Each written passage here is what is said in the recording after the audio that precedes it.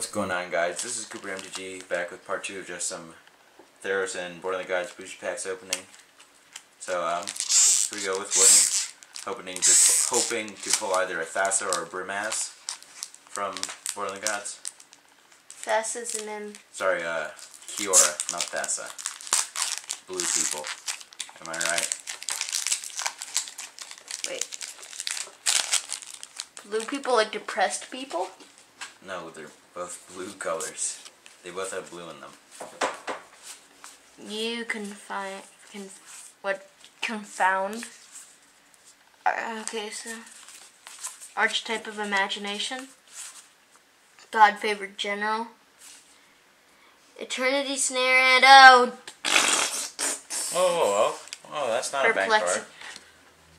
That's not a bad card. Perplexing chimera. I don't. Really? Okay. Just really, I mean, like, yeah, you gain control of everything until you get out your good card, and then it's like, oh, no, I'm taking it. I'm taking this. Sweet, sweet revenge. Yeah, but then you get to take their good card after that. So, I don't know, it could be really fun to play. Somebody's gonna, someone's gonna make one of those decks, you know what I'm saying? Just like, I hate you so much. Like, gain control of target creature player controls until end of turn.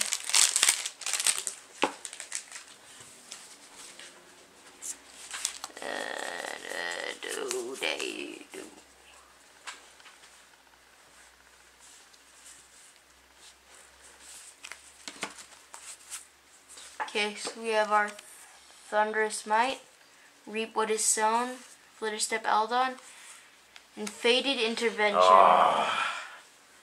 I opened there was one of these in a Clash pack and a cool alternative art, and now I just see this thing and it's like I wish I could flush the toilet and it would go away, but it doesn't. So 2 colorless, 3 green, put 3 green centaur enchantment creature tokens onto the battlefield. If it's your turn, scry 2. Alright, well, not very good there. Yeah, nothing. It's all poke.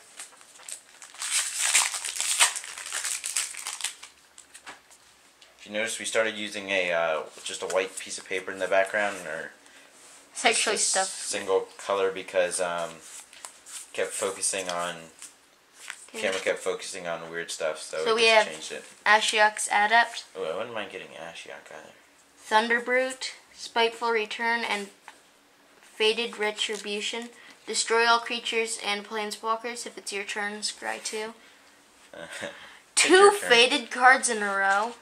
Like, it's your turn, scry 2 though, so am I right? Yeah.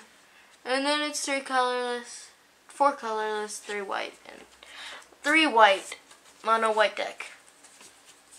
Like, yeah. White Devotion. And we got our Theros packs. Thassa and Elspeth, right. Ew. I can't open.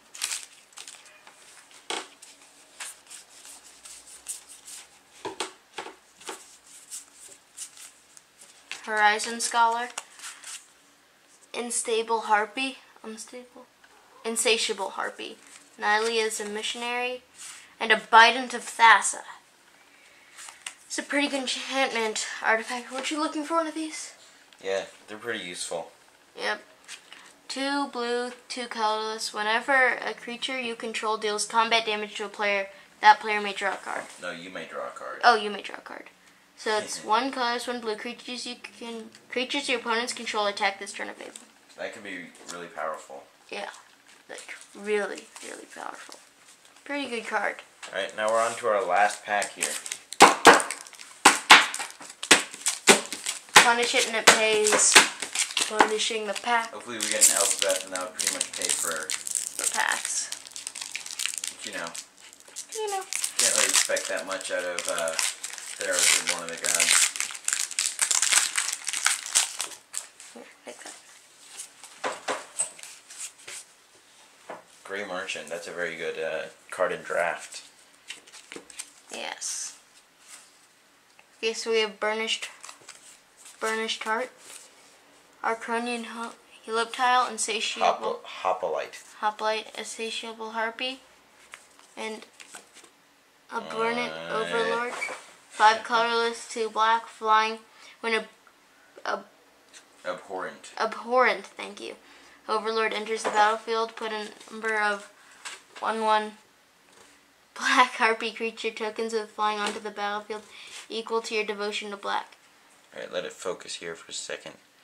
Having some trouble. Why don't you just hold it up by itself, because it's confused with all the other cards.